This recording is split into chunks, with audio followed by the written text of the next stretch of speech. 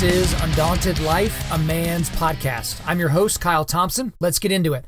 All right, guys, this podcast today, I want to talk about a 2012 sermon that was delivered by one of our favorite pastors while under some pretty awkward circumstances, to say the least. So this was a sermon that was delivered by Matt Chandler. Okay, so you guys have heard me talk about Matt Chandler a lot on this podcast. If you go back, I even did an entire podcast episode number 14, about his latest book. But if you don't know who Matt Chandler is, let me go ahead and bring you up to speed.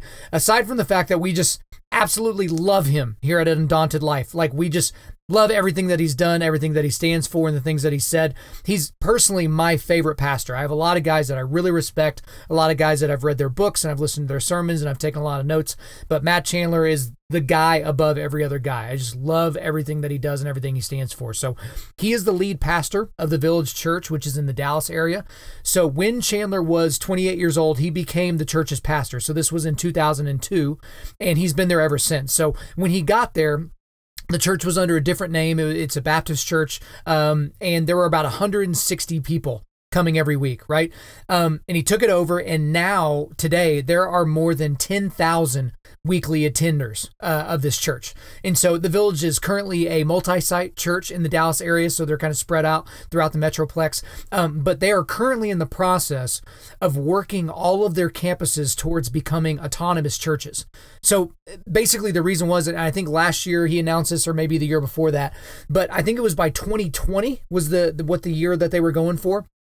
But by 2020, they wanted every one of their churches to be serving the communities that they're in, because they have some in just spread out in all different areas. And so you can look at it as, oh, well, they're all in Texas and they're all kind of in the same area, but all those communities are fairly unique. And so the church and the eldership kind of came together and unanimously decided that they were going to work in that direction. And so I thought that was incredibly cool. And we've seen some other churches that were multi-site actually kind of decide that they were going to do that as well. So it's kind of an incendiary thing that they decided to do. He's also the current president of the Acts 29 network. So if you're not familiar with Acts 29, that is a network of church planting churches. Okay. So these are churches that are on every continent except Antarctica, right? So these are people that are planting churches and doing things that are all over the place. And so if you go to the Acts 29 website, you can actually look up your area, like plug in your zip code and do those different things, and you'll be able to actually see the Acts 29 churches that are in your area. So they all kind of ascribe to a certain way of doing things, and so it's not like a one size fits all. Like, it's not like a I'm just trying to think of the best way to describe it. It's not something where it's like, okay, everyone has to preach a certain way and they have certain music or anything like that. It's not anything like that, but it just kind of puts all the churches in the same mind frame in terms of how they're going to do church. He wrote the book, The Explicit Gospel. That is one of my favorite books, The Explicit Gospel. It's on our book list, the 100 books every modern Christian man should read. It's easily a top 5 book for me. And it's just, he's an incredible guy that's led an incredible life, but he's not been without, his pain and his trials either. So if you know anything about Matt Chandler, you know that on the Thanksgiving Day in 2009, he suffered a seizure at his home. The same day, he's obviously rushed to the hospital and they did an MRI, and the MRI showed that he had a tumor in the frontal lobe of his brain. So he had cancer, right? So he he underwent 18 months of radiation and chemotherapy. And, he got to the end of the 18 months and he had beaten cancer. And since then, I think he does a scan once per year, and the scans have all been clean up to this point. But one thing that you'll know if you followed him for any length of time, this is a guy that he preaches like he's playing with house money, right? Because, he had bad cancer. The dude should probably be dead. Like, they were praying for this guy like he was going to die. But he's not dead. He's still here. He's still crushing it almost a decade later.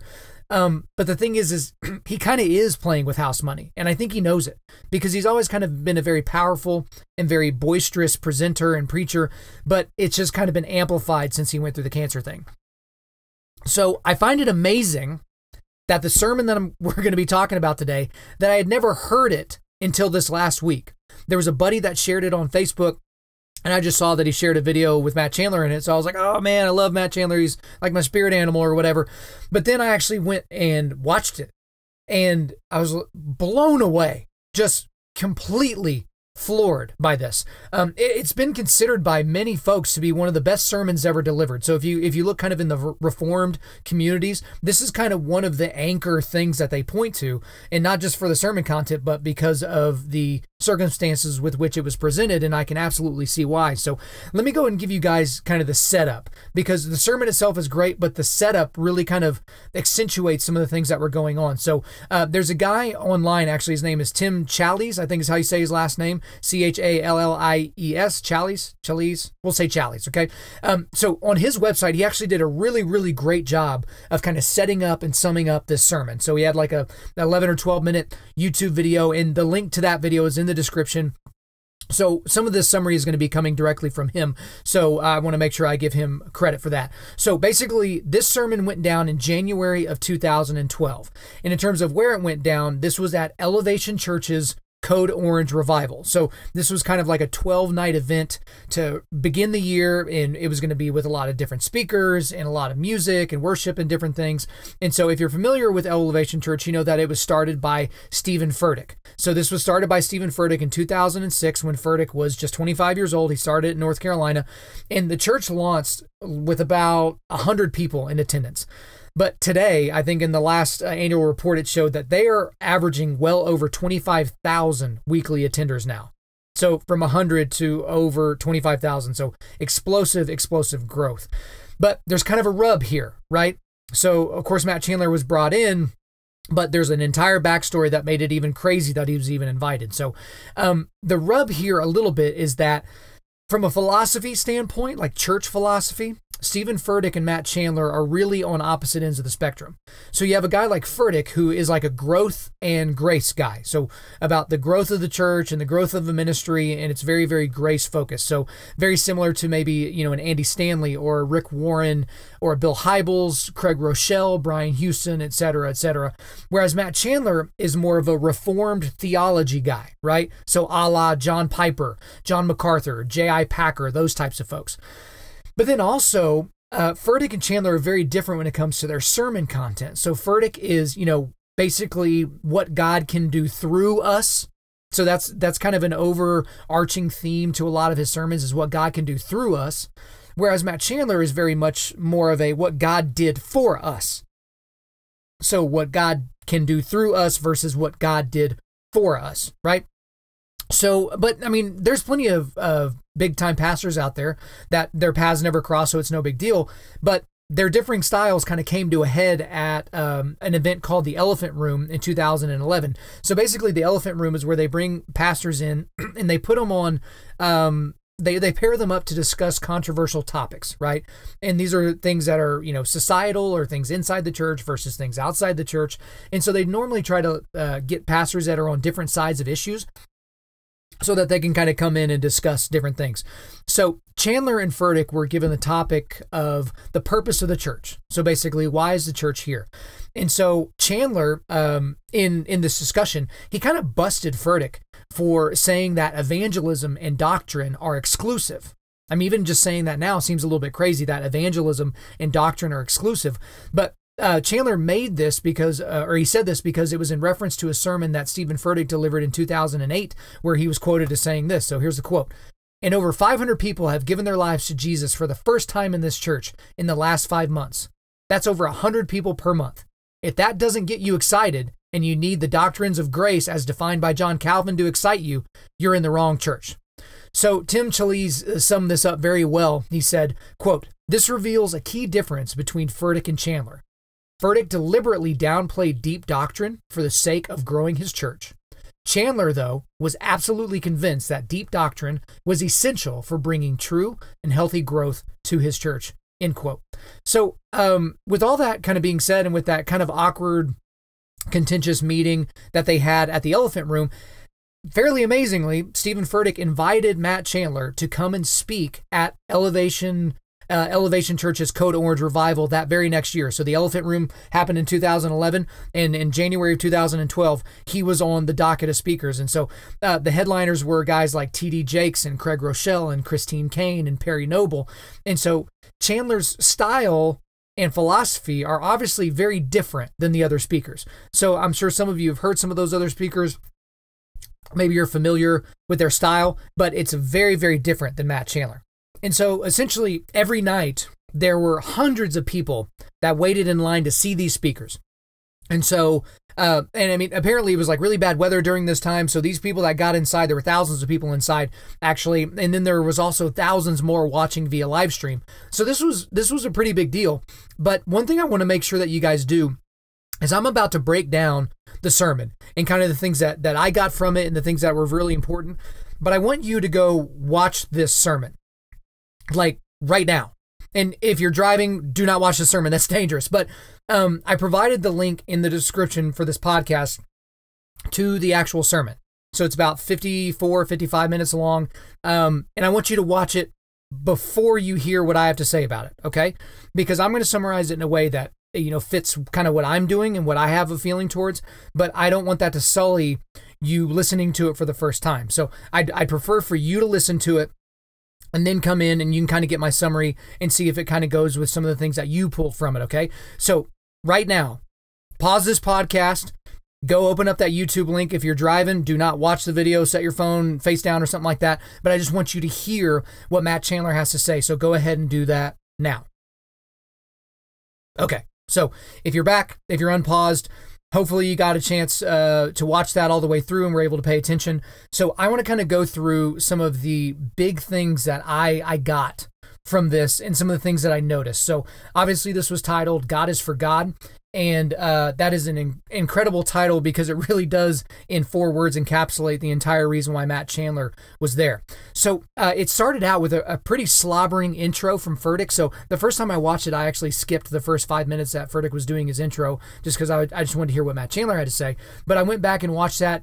And, Furtick was he talked about the elephant room and, he talked about how he wanted to bring different people with different points of view in and all those different things. And it was just kind of buttering everybody up. And you're almost thinking to yourself, man, this is going well. Like maybe this is something where he's actually wanting to embrace these different viewpoints and things like that. But as you can see, as we talk about a little bit later, it wasn't necessarily the case. So one thing that was kind of weird from the beginning is that Stephen Furtick brought up what he called auxiliary ameners. And so the stage was like chock full with people sitting on like these couches and the chairs, like to the left and to the right of the speaker. And so it was kind of weird and very different because normally you just see one speaker up there. And if there's like a panel discussion, you'll see multiple people. So that was kind of weird. So it was kind of a strange lead up. There was tons of emotion and there was like this big applause and Stephen Furtick made sure everybody did this big standing ovation for him when he came up. But Chandler pretty much shut that stuff down like with the quickness. So after about 2 or 3 seconds of this standing ovation and after Chandler realizes, all right, my mic's on, it's ready to go, he literally screamed, sit down, sit down. Like it was just like, that's, stop it. Like I get that y'all are, clapping because your pastor just told you to, but sit down, let's get after it.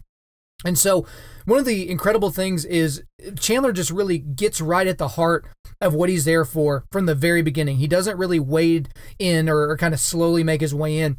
He said he really wanted to get to the bottom of what was going on in the room. And he was very, very adamant. This, again, is in the first couple of minutes that he's speaking. He wanted to go beyond Code Orange Revival. Okay? He wanted to get beyond Elevation Church. He wanted to go beyond Stephen Furtick to what is God up to. But considering the contentious past that these two pastors had and kind of the awkward interactions, it was a pretty intense way to start. Because he was like, man, I love Code Orange and Elevation and Stephen Furtick, but that's not why we're all here. And we've got to be realistic about why we're all here. So that was a pretty powerful way for him to start. And so he immediately went on basically how happiness and joy are not equal. That was kind of one of the first main points that he made in this sermon. And he talked about how easily happiness disappears and how if you treat it as anything other than something that's flippant, you could run into issues. And so one of his quotes there was, if you live long enough, you'll bleed. And that's just basically his way of accentuating that, even if you haven't felt pain up to this point in life, it is coming. Like it is coming for us all. And even I think all of you will remember from, I think it was our very first Q&A podcast, there was a question about basically the advice I would give to a young college student that was, going to college for the first time. And I talked about how the 2 worst pieces of advice that you could give a young person or someone that's entering the workforce is number 1, follow your heart. And number 2, do what makes you happy. And the reason why I talked about with, the do what makes you happy thing is because happiness is on this single continuum. And it's so flippant and so easily lost, right? So you reach in your pocket and you find $100 that you didn't know was there, you're happy. Or, you and your wife have been trying to get pregnant for a while and then she announces to you that she's pregnant, happy, right? That's all on the same continuum. And those things can so easily be taken away, right? And they're just not equal to joy. And Chandler really gave fair warning about where he was going to be going within this speech, right? Around what he was going to be talking about in terms of joy and happiness. So I pulled a quote out here. So here's a quote. All it takes is one thing and your happiness is gone. So look at me. I am not interested in boosting, encouraging, or helping your happiness because I believe it's cheap. And I believe that it will not sustain you for the journey that God has you on. So what I am for and what I am after is your joy. And sometimes getting to joy stings. And so if some of this stings tonight, know that ultimately I come as an ambassador of Christ for your joy. So this was kind of one of those things at the very beginning where people weren't really sure, am I supposed to be clapping right now?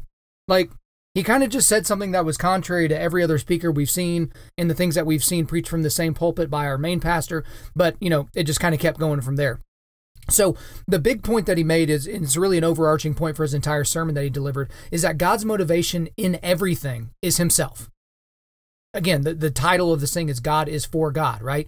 And he starts out with talking about Psalm 23, 1-3, because when you read these verses, you're like, man, God is for me. God must be like my biggest fan. God must be like all over me, just loving on me right now. And so Psalm 23, 1-3, it starts like this. So the Lord is my shepherd. I shall not want. He makes me lie down in green pastures. He leads me beside still waters. He restores my soul. He leads me in paths of righteousness. But then this is where he draws a line. This is where he draws a line. Because the very last part of verse 3 is that he leads me in paths of righteousness. And here it is, for his name's sake. And so he also, after he talks about Psalm 23, he goes into several dozen other Old Testament and New Testament scriptures saying pretty much the same thing, that God is for God. The last one that he talked about was Revelation 21, and it was verse 23. And the city has no need of sun or moon to shine on it, for the glory of God gives it light, and its lamp is the Lamb. So basically, Jesus at some point, whenever everything is set back to new, he's going to be more important than that burning ball that we pretty much are centered on at this point, right? So God is not for us like we've been taught. Like we've been shown for the majority of our lives in a lot of different ways that God is here for us. Like that he is, that basically the entire universe is centered on us. Culture is telling us that we're intrinsically valuable. It tells us that we deserve so much. And we really are taught that the center of the universe is our place. But the reality is, guys, and this is the big thing that he talks about, is that God is for God. God is about his glory. And there was something really big while he was talking during this section that I don't know if most people picked up on it, but it was awkward for me. And I was watching it, like 7 years after it happened or 6 years after it happened. But Chandler, after he got through talking about how the universe is not about us, or that God is not, for us in the same way that we think, that the way society has told us it is, he said, unfortunately, it doesn't get preached very much either. He paused, and then he said it again. Unfortunately, it doesn't get preached much either. And so here he is standing on the pulpit of a church that has kind of had that style where, God is for us. We are the center of the universe. That's something that you see a lot in Stephen Furtick's sermon. So it's very interesting that he made sure to drive that point home twice with Stephen Furtick sitting, not 15 feet away from him. So one of the next sections he talks about is basically that the Bible isn't about us either. So I thought this was pretty interesting. I've heard people say something, similar to this in similar different types of contexts. But, the Bible has been said by a lot of people that it's the roadmap for life, right? So you'll hear a preacher say that, or you hear someone say that the Bible is a roadmap for us. This is how we should live. And so this was Matt Chandler's quote in reference to that. Ultimately, it's not the roadmap to life. If you think that way, you'll read the Bible wrong. What you'll do is you'll keep infusing yourself into the stories of the Bible like you're the hero. This happens all the time. I want to be straight. I love you enough to be straight. You're not David. Your trouble in life is not Goliath. And if that's true, you're in a lot of trouble, bro, because you miss. You fling your stones and you miss. And Goliath is still there. And now what? Well, I had 5. You'll miss all 5. So if you view the scriptures through the lens that all the superheroes of the Bible are actually you, then you've put a weight on your shoulders that, listen to me, you will not be able to bear. Again, I'll say the last line again. You've put a weight on your shoulders that, listen to me, you will not be able to bear. So this was an incredibly big point, because I can say, growing up in a family where the Bible was around, but it was never opened, like the Bible was never really read in my home. And, I kind of found faith on my own as a teenager, that, the Bible was just kind of this thing that, I became saved, whatever that meant, at the church that I was going to at the time. I go out and get a teen Bible with like all this crazy colors and stuff on the cover, and all this, really cool graphics on the inside. And that was just the Bible. So it's like, okay, I need to read this thing because apparently God lives in there, and I need to find it. And so I can see how most people would think of it as a roadmap to life. But if you think the Bible is a roadmap to life, it does kind of give way to that same feeling and those same ideas that this is all about us somehow. That this entire thing, all these ancient manuscripts that have been put together for us so conveniently into this book, is all about us, right? And so there were a lot of points made in this entire sermon that he delivered, but I'm going to talk about one point. And so this is like, if you had to sum it up, this is the point about his sermon. And so he even sums it up himself. So I'll go ahead and read his quote here. So if I could take this whole message and kind of just boil it down and condense it into its purest form, here's simply what we're celebrating here. That despite me, despite my continued failures, despite my shortcomings and foolish heart, God, because of the imputed righteousness of Jesus Christ to me and his wrath-absorbing death on the cross and his resurrection, now sees me as perfect and spotless and holy, and not because I am, but because he is. God so owns the glory that everything is his. That's why no one should walk with a swagger in the kingdom, and no one should walk with a limp. I love that quote. That's why no one should walk with a swagger in the kingdom, and no one should walk with a limp. So he even went further with his summary, and he kind of talked about basically the 2 reasons why it's good news that God is for God, right? Because he talked a lot about how just the content that he was speaking on, especially at this revival at a church like Elevation Church, this was jostling a lot of people, right? He mentioned that several times, that it's kind of shaking them foundationally. Like, oh, I don't really know how I feel about this. Like, what exactly is he saying? What does that mean I have to change, and those types of things. And so basically he wanted to kind of provide some solace by giving the 2 reasons why it's good. So the first reason is since God is for God, he's not after our begrudging submission, right? He's ferociously about our joy. Ferociously about our joy. So he made a comment that heaven isn't a place for people that are scared of hell. It's for people that love God. Like, that's what heaven is, right? And this is where he kind of made very interesting points about the law, about how this is how the law comes into play. Because the reason that the law is there is because God designed life. So if you're a designer, but then you don't provide someone a pathway to do whatever it is, the thing that you designed, that's a little bit weird. It doesn't make sense to do it that way. He designed life, and he knows how to do it best. So that's why the law was given to us, to be like, this is how you do life best. This is how I built you to do these different things. So again, yes, since God is for God, he's not after our begrudging submission. He's ferociously about our joy. And the second thing is, since God is for God, you are not the center of the universe.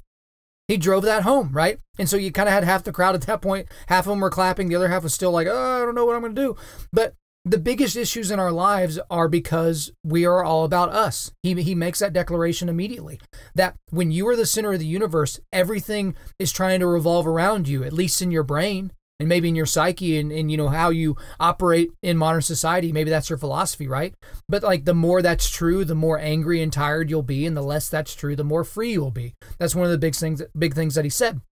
And so this messaging should have been very, very, I guess it should have really shaken the foundation of some of these people, right? And so, but that's on an individual level, because this is a revival. So you have members of Elevation Church there. You have members of the community. You have people that are, coming to church for the first time. You have people that are running the whole gamut. So that was kind of the initial point, right? But then I want to talk about, I guess what I'll call the point part 2, but this isn't like the point in terms of, hey, this is the point of what I'm saying. This was a point as in he was pointing fingers at Elevation Church and churches like it. It was very clear what Matt Chandler was doing towards the end of the sermon, and he didn't exactly hide it. He talked about how if you fall in love with a preacher or with a preaching style or a worship leader or a worship style, that can kind of weave into the ethos of your church and of your attitude towards ministry, and that could actually be opposed to the things of God and how dangerous that could be. And he made the quote that Israel never did good with blessing, but they always did well with a whack to the head, right? So at this point, the entire sermon, he kind of mentions Stephen Furtick, and he, mentions the tension there and says, we got to get underneath all this. And he's saying these things. And again, the crowds, they're trying to cheer in other times. And other times it's like, they didn't know if they could even laugh. But what's really strange is pretty much right after he makes the quote that Israel never did good with blessing, but they did well with a whack to the head, he kind of got the shut up music. So I don't know if you know what I'm talking about, but if you've ever watched the Grammys or Academy Awards and someone's really getting into their speech and they, really got to go to commercial or something like that, you'll hear the music kind of come up in the background. It just kind of rises slowly. And that's kind of their signal to be like, all right, your speech is done, wrap it up. We got to go. So he gets music coming in the background. Now, I know you may have not noticed it that way, and I can certainly be wrong, but it's kind of, towards the end of sermons, at certain points, there's kind of a signal, and that's whenever, the organist or the piano player or the guitarist, they start playing. But Matt Chandler, the reason why I think that this was shut up music, holy crap, we need to get this guy out of here, is Matt Chandler proceeded to talk for the next 10 minutes, right? I mean, that is either the longest, runway to get towards, the prayer at the end, or they were trying to wrap him up a little earlier than he wanted to, but, nonetheless, he just kind of kept going.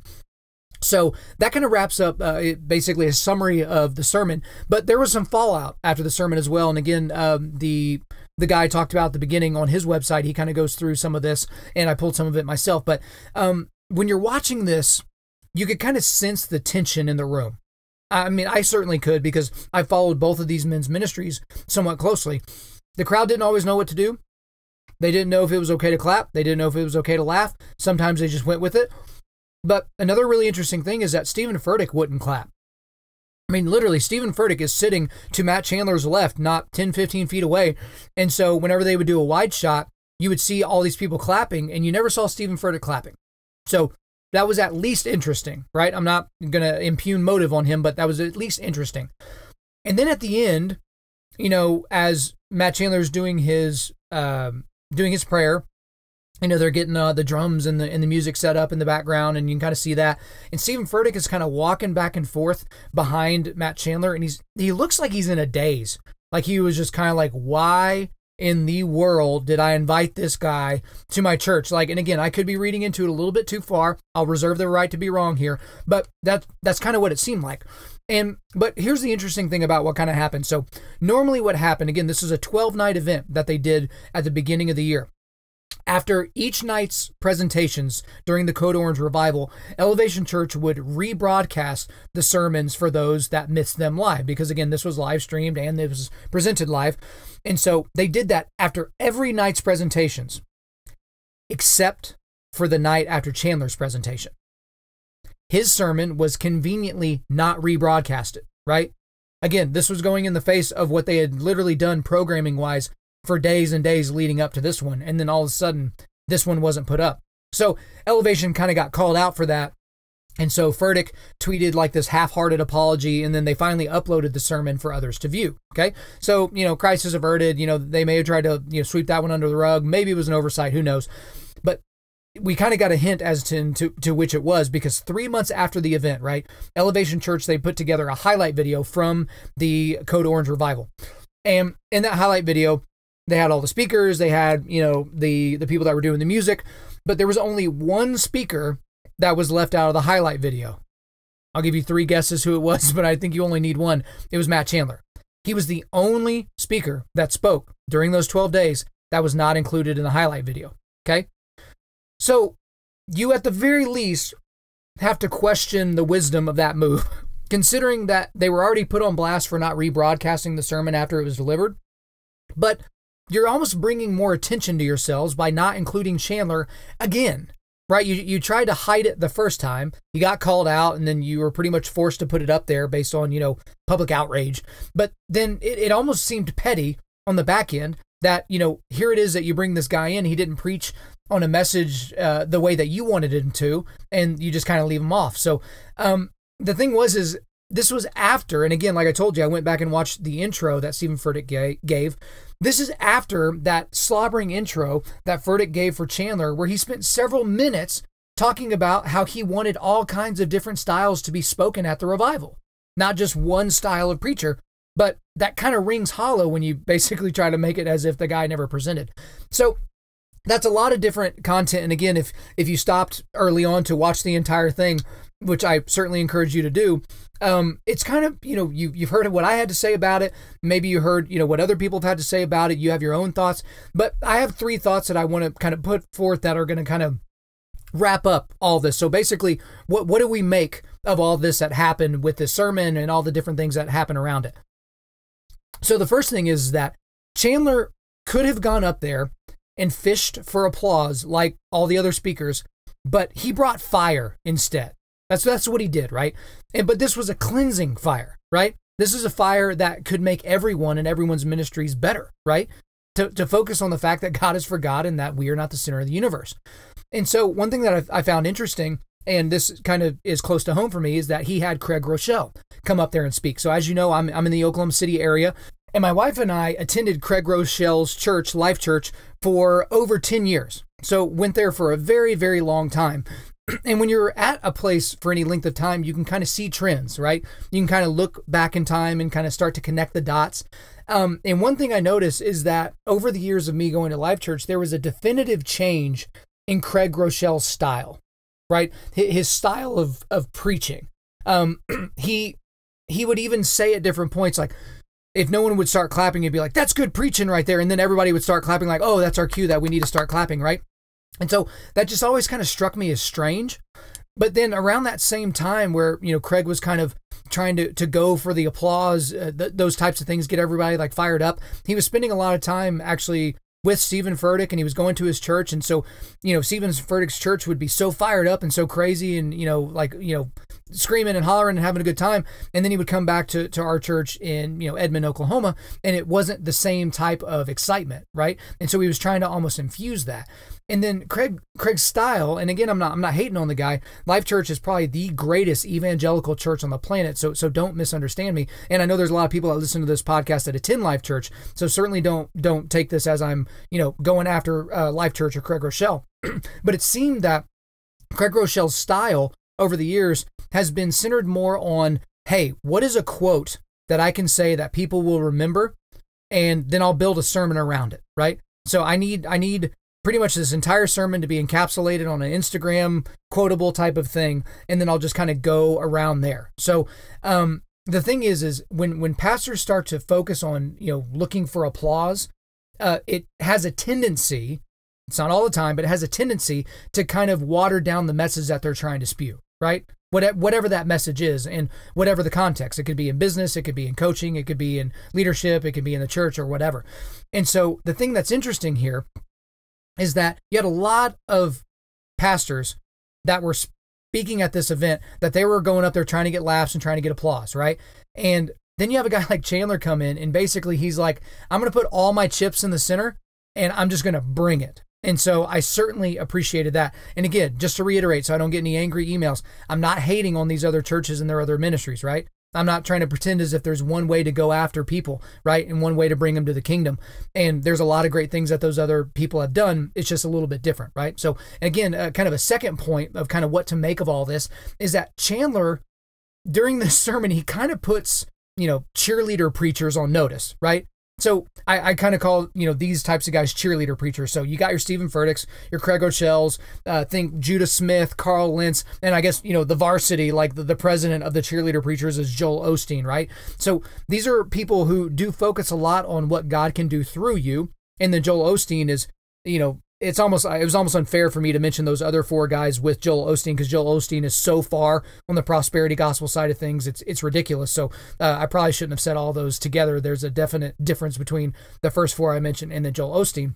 But the message here that I think Matt Chandler was saying, even from a macro point of view, is just be careful. Just be careful if you're running a ministry. You may grow, but in what direction are you growing? Okay? So even further than that, you may be attractive, but what are you attracting people to? Right? Like you might be a mile wide, but you're probably only an inch deep, right? So that's the thing that I think it's important for these people that are in these ministries to think about, is how much depth are they bringing, right? How are they discipling folks? And so I think that's an important thing that we get out of here. And the last thing is we should put ourselves on notice, right? So Chandler put, these cheerleader preachers on notice, but we should put ourselves on notice and think about what we're doing within the church, the churches that we serve, right? The local churches that we are supposed to be serving, the body of Christ, right?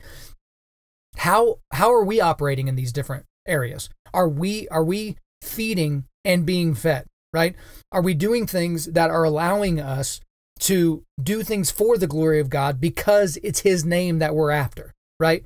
And I'm not hovering above this situation myself. I've done a lot of things selfishly, trying to find churches that meet my needs and worship services that are more my style. I've done all those different things, right? And I'd be the first one to tell you that those were not good things for me to do. But this puts ourselves on notice. Like, we've got to be able to be thinking to ourselves and of ourselves, what are we focusing on? Are we considering ourselves to be the center of the universe here? Is the Bible about us? Have we looked at all these people in the Bible and it's like, oh man, I really think I'm like Peter, or gosh, my story is really close to Paul's, and David's a man after God's own heart. Gosh darn it, I'm a man after God's own heart. Like, I think we should be able to do this thing.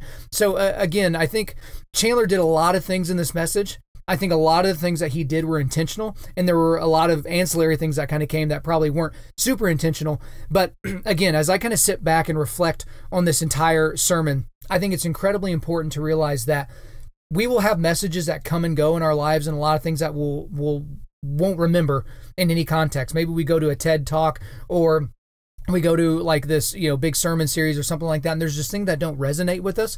But I really do believe that this sermon that was delivered back in 2012 is one of those sermons that we can constantly go back to and look at and use that as an anchor point, depending upon where we're at in our lives. If we ever feel like it's about us, that the whole point is us, I think we can go back to this message and reground ourselves, okay? So guys, let's do the quick resilience boost before I let you go. As you know by now, we are a men's ministry, and our mission is cultivating manly resilience. And specifically, we do that by providing content that forges spiritual, mental, and physical toughness. So today, we're going to hit all three: spiritual, mental, and physical resilience. So obviously, on the spiritual and the mental side, I want you guys to go and watch this sermon. Okay, I mentioned it earlier. I gave you enough time to pause it and go and watch it. So watch that. Watch the kind of the recap that was by that other guy's website. So watch that as well. Both of those links are here. But then the other thing I want to do for physical is, I've talked a lot about this on Instagram, but the Murph workout is coming up here in a couple of days on Memorial Day. So if you don't know what that is, Google it, the Murph workout. So if you go to our Instagram, so if you just go to Instagram and it's at Undaunted.Life, every Tuesday I post a workout of the week. So the last several weeks, the workouts have kind of been more centered on, pull up, push up, squat stuff that's going to be very, very integral to being able to do the Murph. So that would be the little boost I want to do for you guys. I've had a lot of guys reach out to me and say they really like those workouts, because I try to do most of them in a way to where it's like, you don't need anything. You could do them in a hotel room. You could do them in your backyard. You don't need a bunch of weights all the time. Like, at the very most, you can do a bar. But at one point, I didn't have access to a pull-up bar. I literally found a tree that had a horizontal limb that was really strong. I did pull-ups on that thing. So there's things that you can do for that. So make sure that you check all that stuff out, okay? As always, guys, thank you so much for listening this far in and getting to the end of the podcast. If you like this, please subscribe on iTunes, SoundCloud, or Google Play, and refer your friends to listen and share this on social media. If you tag us in the post, we will make sure that we like it. If we deserve a 5-star review, please leave one. And as I've reminded you before, I am currently booking speaking engagements for 2018. You can hit me up at info@Undaunted.Life.